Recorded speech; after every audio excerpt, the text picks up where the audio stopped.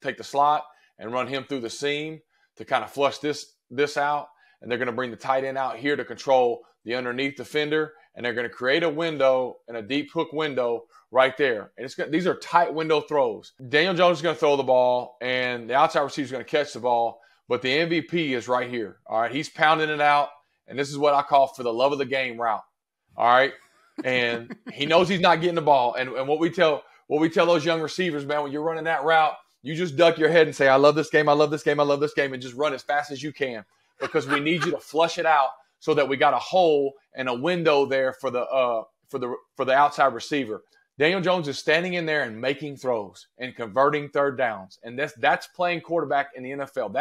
That's when you get into the elite versions of quarterback play. It's the ability to stand back there and make a big-time throw